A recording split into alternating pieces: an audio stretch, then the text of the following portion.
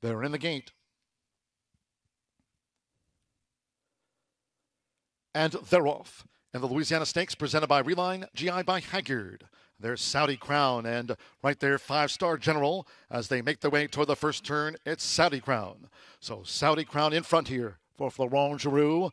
In front here of the 11-time winner, 5-star General, who chases the pace as they make their way to the back of this historic New Orleans track. Red Route 1 and Millionaire Smile Happy is running in fourth. The trailers are Confidence Game outside of defending champion Happy American with the rail.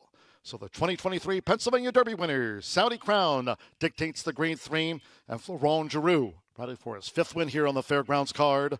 Marcelino Pedrosa Jr. keeps 5-star General focused in on Saudi Crown, who's doing this nicely to the half-mile pole. Joel Rosario and Red Route 1 now in 3rd. Brian Hernandez Jr. and Smile Happy running wide.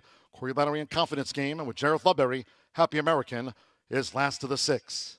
Saudi Crown clocked a half-mile in 47.93 seconds at the 3.5. It's Saudi Crown who continues to lead 5-star General. Red Route 1 being driven to gain now from 3rd.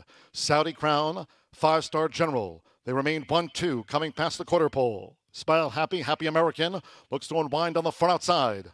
Confidence Game 2 wide, and toward the inside, Red Route 1, it's Saudi Crown after 3 quarters in 1 minute 12.10 seconds with Florent Geroux. Saudi Crown leads into this final Fairgrounds furlong. From on the outside, Happy American with 5-star General, and toward the inside is Red Route 1, but it's Saudi Crown, and Saudi Crown was just superior. Wins the Louisiana Stakes by 6.